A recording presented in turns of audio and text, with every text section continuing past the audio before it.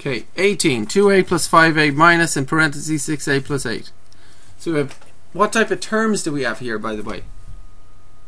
We have a's and we have a number.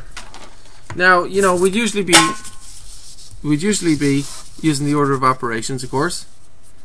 But I mean, 6 apples plus 8, are those like terms? Can you add 6a plus 8?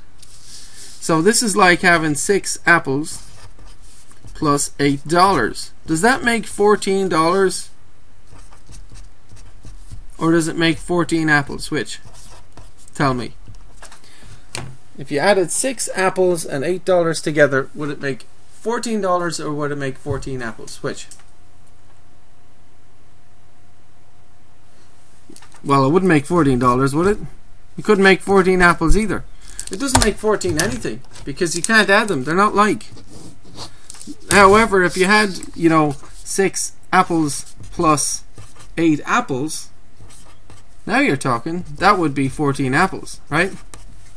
So these are like terms, and these guys are not like terms. So gotta watch out for that, right? Now, so the 6a plus 8 can't be added. We have a negative on the outside. When you have a negative on the outside of the parenthesis, that's like saying subtract that. And the parenthesis includes the 6a plus 8. So subtract all of that. I want to subtract everything in here. Okay? I want to subtract the 6 apples and I also want to subtract the 8. I want to subtract the 6 apples and I want to subtract the 8. I'm subtracting everything. Or it's also like having a negative 1 here and multiplying negative 1 by everything with the distributive property. Negative 1 times 6a, negative 6a, negative 1 times 8, negative 8. So we have 2a plus 5a, you know, minus 6a minus 8. Now we can add like terms, right? So what does this simplify to be? 7 apples minus 6 apples, right? I'll just write it out.